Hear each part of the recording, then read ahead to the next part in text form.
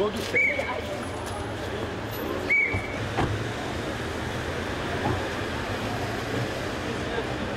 On your left, Janet. Janet, please, here. Call, please. Thank you, Janet. Janet. Normally don't go well together. Attention, je passe.